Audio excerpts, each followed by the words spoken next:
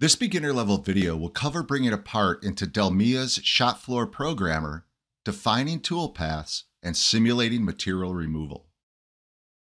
To begin, we need to bring the part we're going to machine into the 3D Experience platform. The platform will be where DELMIA finds and stores all of your manufacturing files. There is a link to the part we'll be using in the links below. The name of the file is cuts.sldprt. Once the file is on your computer, load the part onto the platform by pressing the plus sign in the upper right-hand corner of your screen. Then select Import from the pull-down. Navigate to where the file is located on your computer and click OK. The part is opened in a new tab. It is now saved in the platform and we can select it for machining. Switch over to the first tab. On Open, DELMIA creates a tab that contains an empty manufacturing cell. The manufacturing cell will be the environment where your programming will happen. A manufacturing cell contains four things: a machine, tooling, accessories like rotary tables or fixtures, and a product to be machined. We're going to use the wizard to populate this empty cell with what we're going to need to generate 2D toolpath on this part. The wizard will appear on the right side of your DELMIA window. If you don't see it, select the question mark in the upper right-hand corner of your screen and select Shop Floor Machining Wizard at the bottom of the dropdown. The first step is to import the part into the machining cell. When I press the Import Product button, this pop-up appears. You will see this a lot as you use DELMIA. This pop-up is asking for a selection from anywhere in the DELMIA environment. You can select from objects in the current tab, objects in other tabs, or even from the search menu. Right now, this is asking to select a part to be machined from anywhere in the environment. I can switch tabs and select our part to machine from here. The next step in the wizard is asking for machine specifics and if we're using any other accessories. For this exercise, we'll be using a generic machine with no accessories. We will select the 3-axis machine and select OK. Now that we have the part and the machine we're using, let's define the rough stock we're starting with. Because there is no stock imported with this part, we need to create a box. Select the Rough Stock button. Then, press the Select Part Body button and select the body to be machined. It will default to a bounding box in X, Y, and Z. Press OK to accept the stock. Now we'll tell DELMIA which is the part and which is the stock. Click on the Edit Part Operation button. First, we'll tell it what our rough stock is. I will select Rough Stock and then select the bounding box I just created. You will see the prompts at the top of your screen that help show what the program is asking for. I will double-click in the window to close the pop-up. Now I will select my part body. You can see that as I hover over the part, the wireframe highlights. Select the part body. Double-click in the window, and then select OK. The next step is selecting a tool to use. You can select existing tools or define one manually. For this exercise, I will define one manually. Once a tool is defined and saved in a specific file, it is stored on the platform. That tool will then be available for use in all future programs. Click the Resource Creation button. Here, I will select the second icon to create an end mill. A generic tool is displayed with its critical dimensions. I'm going to rename this to something that I can find later for reuse. There are a few different ways to modify this tool. You can double-click on a dimension to directly edit it. You can grab the handles at the end of a dimension and drag it. Or you can see a list of dimensions by pressing the Edit Parameters button in the pop-up window.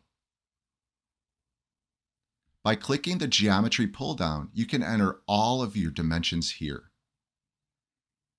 I'm going to be using a 1/4 inch end mill for this exercise. Press OK and close the pop-up. The tool is now loaded into the session of DELMIA and is also stored in the platform for future use. We have the part to machine, the tool for the job, and the machine to cut it on.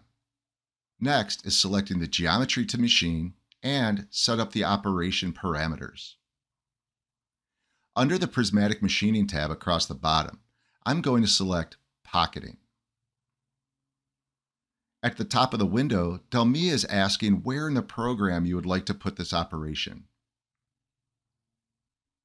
Select the manufacturing program. DELMIA will ask for which tool you'd like to use. We will select the tool we just created. On new installations, you may get this pop-up. DELMIA is looking for a complete tool assembly. To program using just a tool with no assembly or holder, we need to go to our preferences. Click on your icon in the upper right-hand side of your screen. In the pull-down, select Preferences.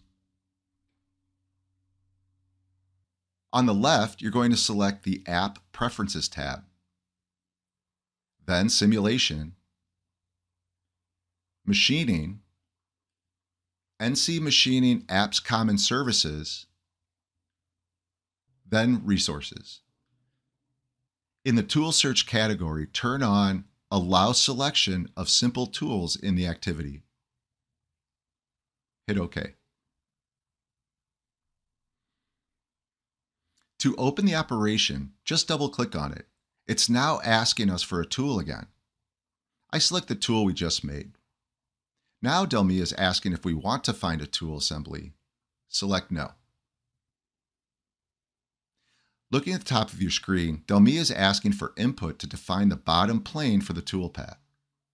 These two buttons are great tools for automatically defining islands and contours from a bottom plane.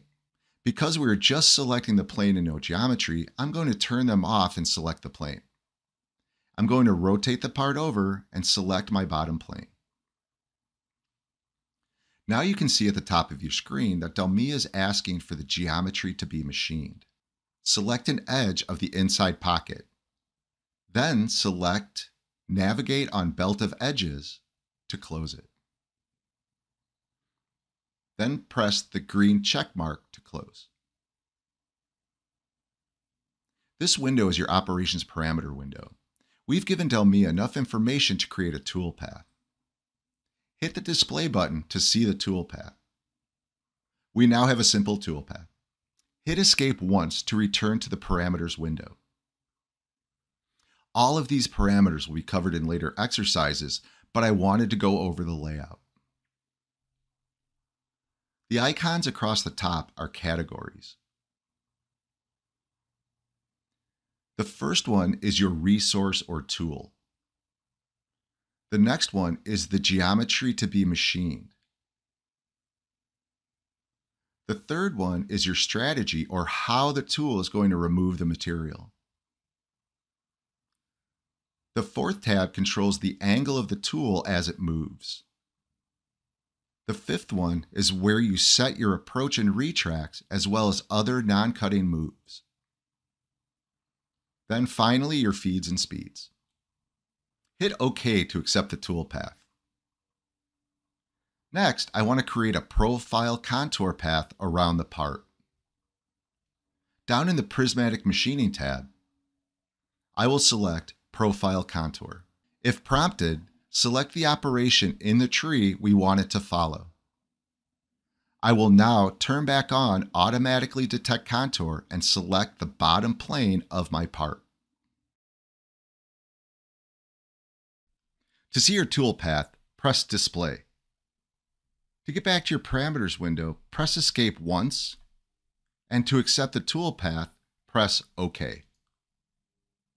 To simulate the entire toolpath, click on the main manufacturing program and select Compute and check Toolpath. The simulation options are at the bottom of the tree. Here, you can set visibility of the toolpath and stock geometry. If you do not see a solid representation of your stock, select this button.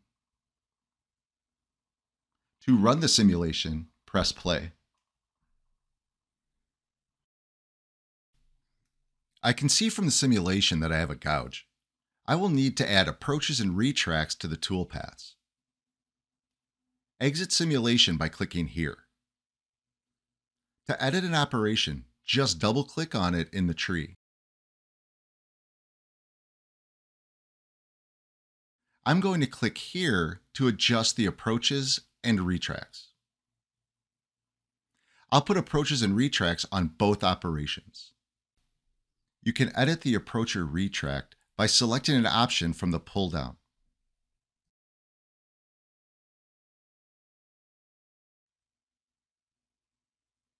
I will now simulate the toolpath to make sure there are no more gouges. That is the end of Lesson 1.